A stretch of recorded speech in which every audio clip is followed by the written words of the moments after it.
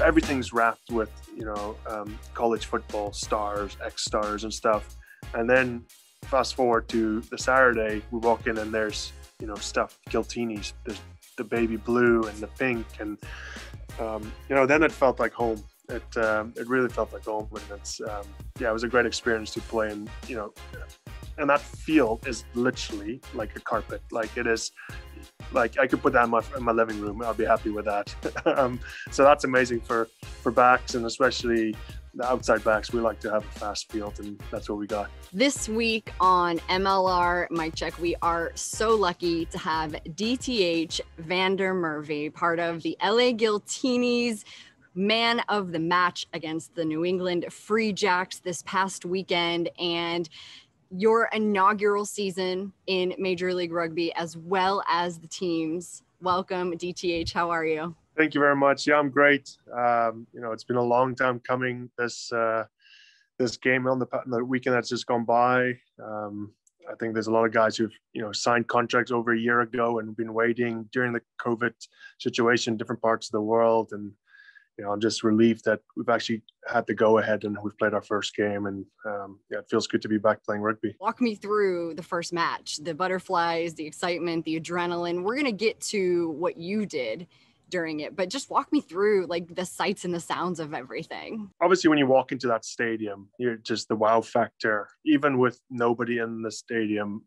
you still get that wow factor. And, it's all the history that's gone before us and so on. So you want to show a bit of respect to that, and that obviously gets the butterflies going and the juices flowing. So it didn't take much to get up for your first game, not to speak that a majority of us haven't played a game in over a year. So with a combination of, such a cool venue and the lack of rugby over the last year, everyone was just super pumped to get out on the field and play a bit of rugby again. One of my teammates, JP Smith, it's such a simple way he says it, but he just says, "Let's play ball." Like, that's just what it's all about. We feel like kids again playing rugby, and it's very exciting. All right, well, you guys came out swinging. If we're going to play ball, you guys came out swinging. 6 try statement. 2 of those were from you, my friend, man of the match. And like you just said, you hadn't played in so long. But behind the scenes, what goes into making such a loud statement like that in the inaugural match? Now that people have asked me this question sort of in this last week, I guess, leading up to that game, you reflect back on, like I said, again, the year that's gone by. My last game with my Glasgow Warriors teammates, selling of a house, you training in a 3 months of, we're not allowed to leave our houses. You train inside your house or in your backyard or whatever. Eventually we moved from Scotland back to Canada. We're able to train a bit there by yourself. Then rugby was, practices was back on for club rugby. So I went to my local rugby club, James Bay, trained a bit with them. Then we got shut down there. Then you start trying to find your way back into it again. Where can I go to a gym? Where can I do running sessions? You get kicked off rugby or football pitches because you haven't booked it or whatever it might be. So the journey has just been so long to this day. And obviously I'm grateful that I was able to cross the whitewash twice in the game.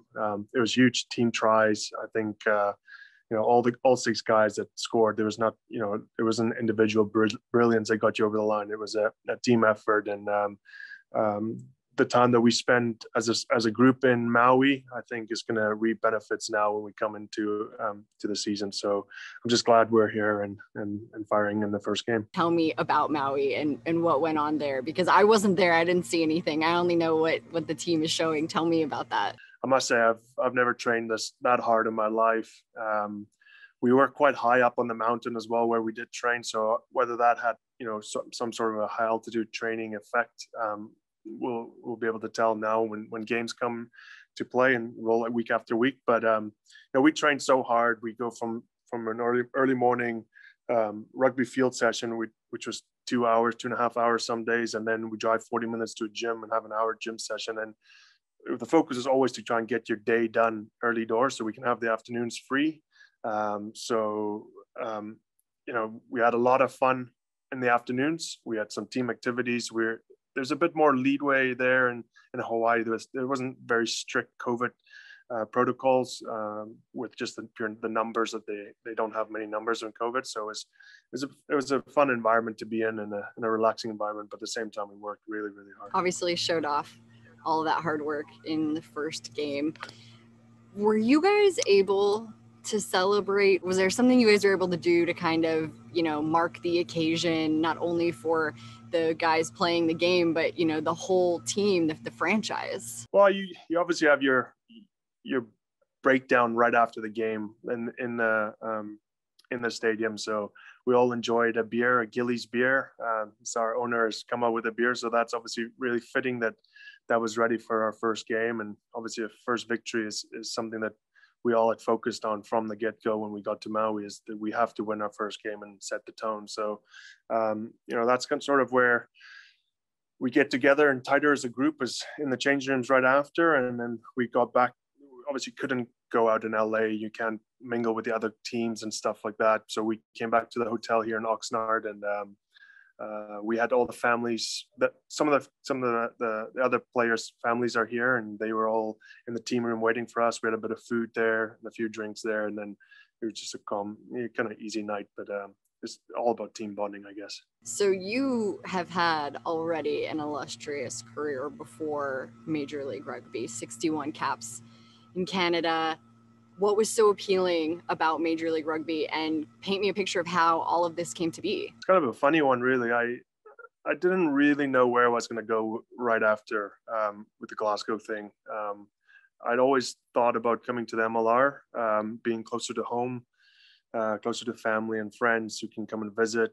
And then actually a friend of mine from Canada called and said, "Hey, listen here, one of my old teammates, one of my old coaches has just reached out to me. He's a coach in Calgary back in 2003, Darren Coleman, and he's asking for any Canadian guys available that's, out of contract." And I thought you were out of contract, so do you mind if I put you guys in touch on Facebook?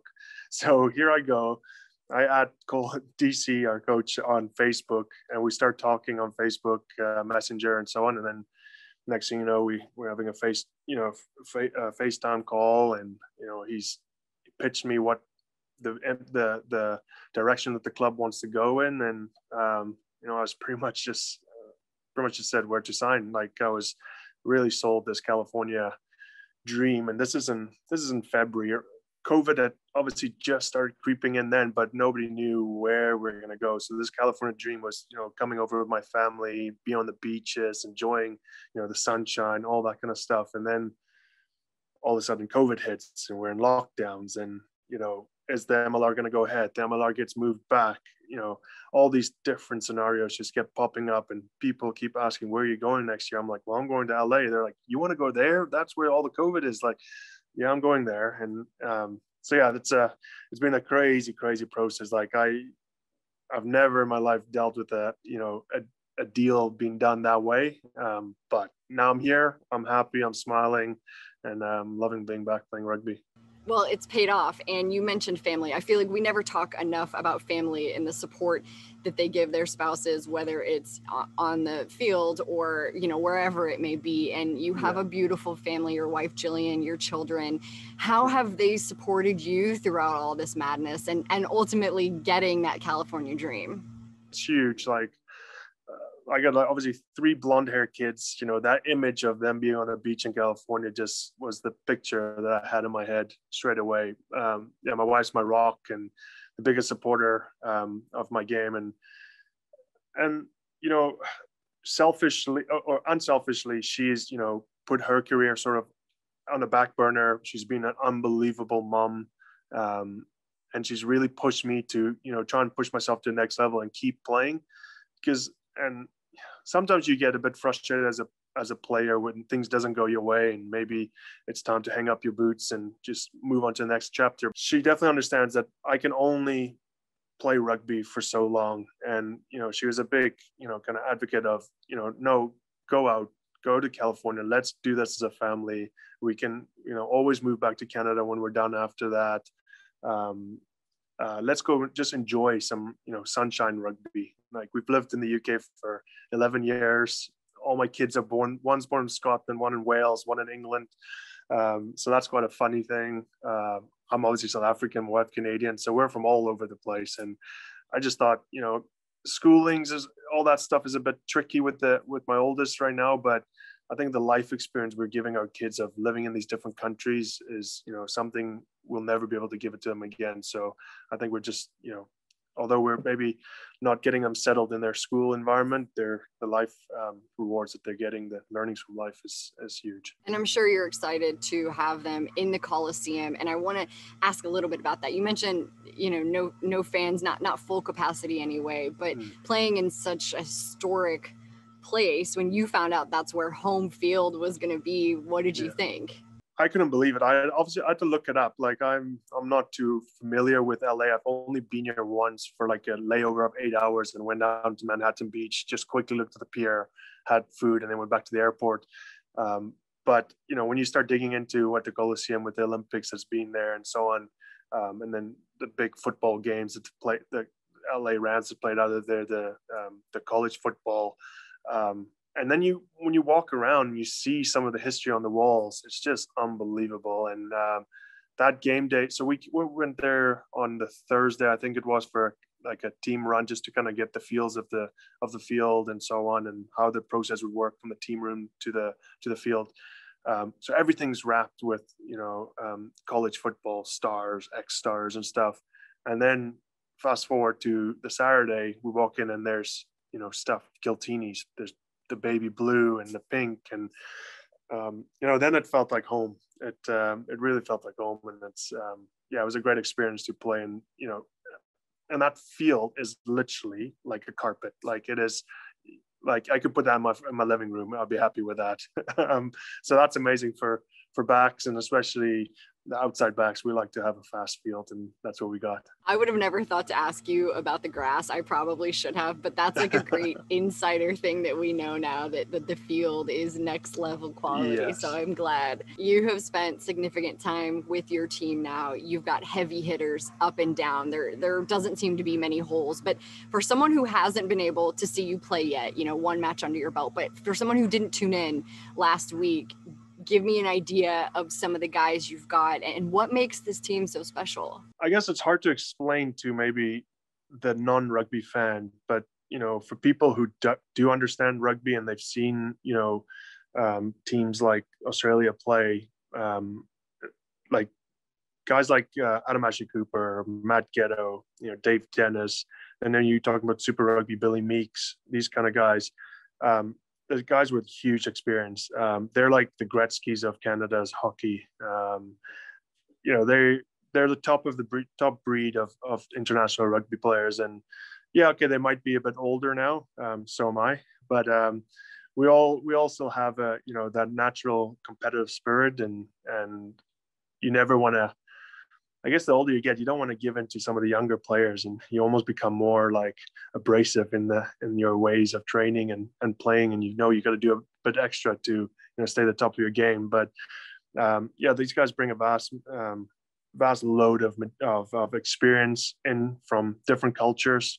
They've played from Japan to Australia, when played in France and England. So all different cultures and experiences gets brought into our environment here. And you nitpick of, the coaches are good at picking little bits from each club, and what makes a good club. And that's what's the beauty of being in a brand new franchise. We're like kind of the stepping stones towards what's going to go in the future. And everything we're creating is history. So, if you're in 10 years from now, you can look back and say, well, hey, I had something to do with that culture they're building in LA, and hopefully the team's still riding high 10 years from now. Let's do this for you, for those who aren't familiar here in the United States, because as you said, the names you listed, and it's such an impressive list. Maybe it's more for the hardcore audience, but I know that something that Major League Rugby is priding themselves on is bringing in that casual fan, is bringing in the family who wants to go do something on the weekend and has an opportunity to watch a sport. Maybe they don't know everything about it,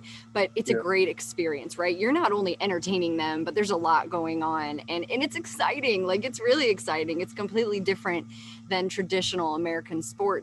So tell me about you. Like, what can we expect to see from you this season? It's hard to talk about myself, but like, I think the guys I mentioned, those are the guys who are key decision makers in the game. They know how to read the game. They know how to create, kind of overlaps. In rugby, we're always looking for overlap, two players against one defender. And hopefully I'm the guy that's on the wing, being the last guy to carry the ball over the line. I like to get abrasive. I'll get stuck in when there's a bit of scraps going on in the field. But also like the high flying kind of plays, I really like when we do strike moves. So those are, for the non-rugby fans, anything that comes off of a scrum or a line out, those attack plays, those first phase things. I find a lot of joy in that.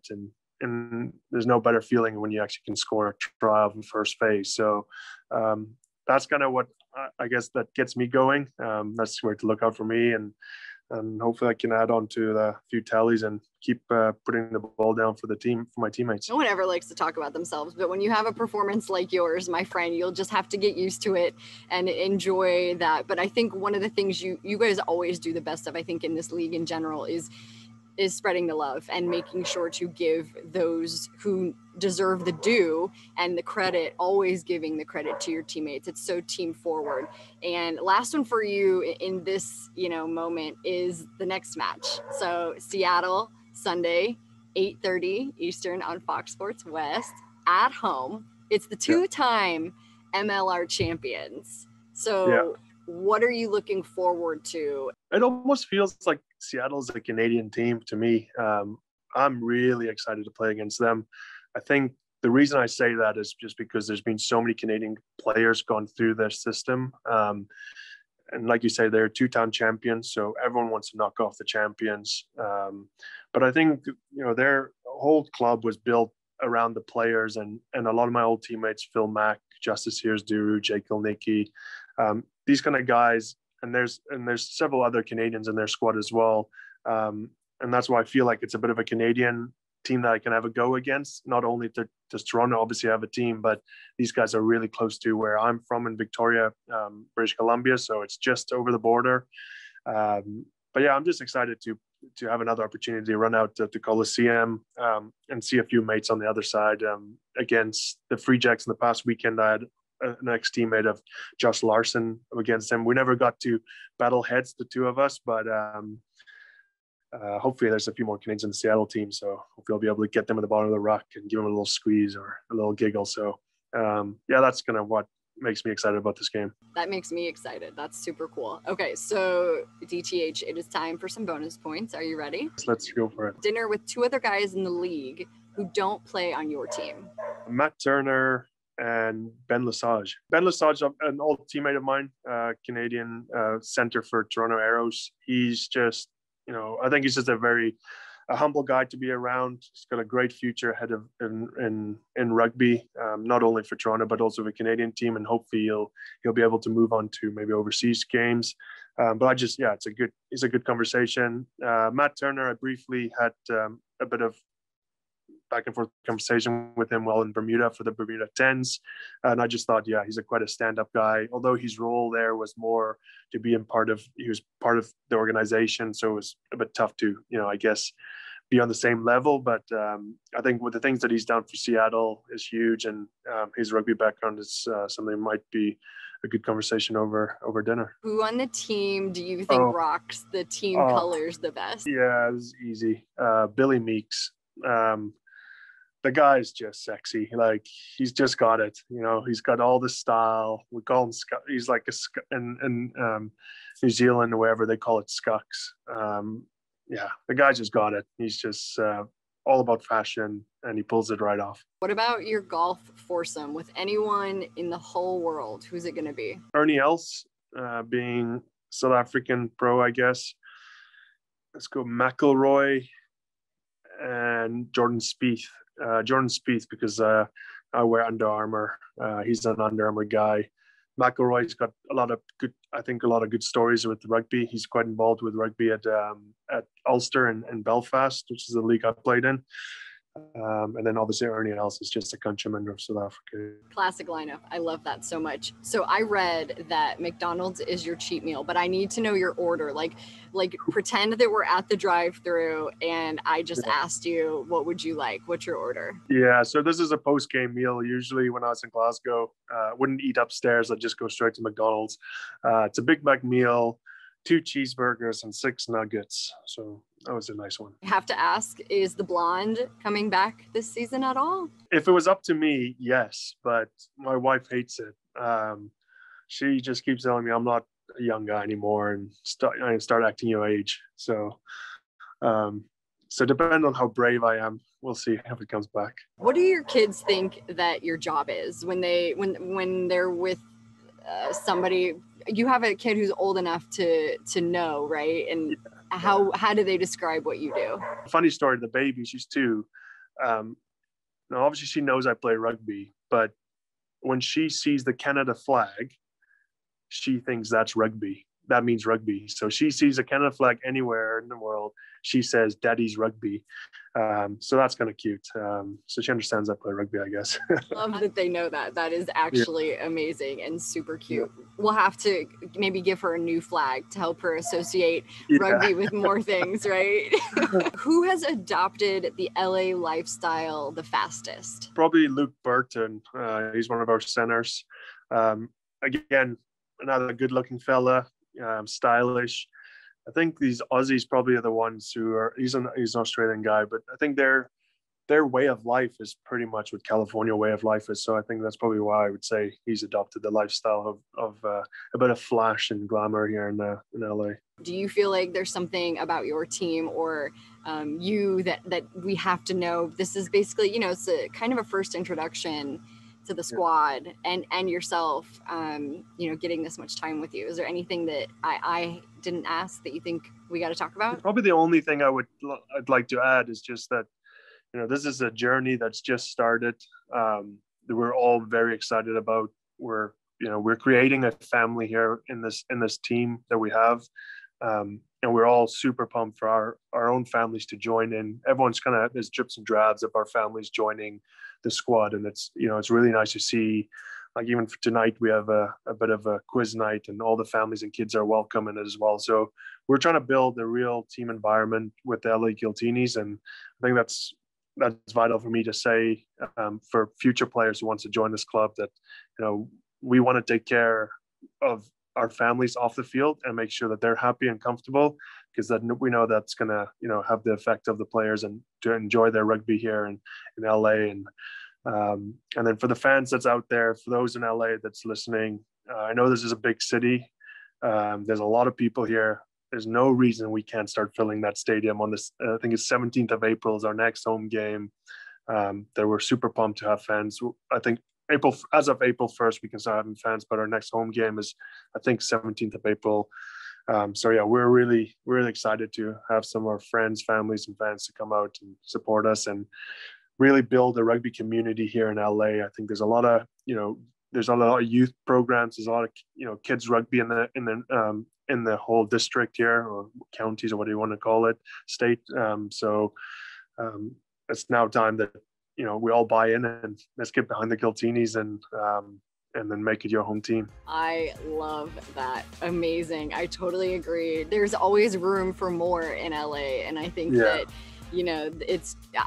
first of all, grateful for your time.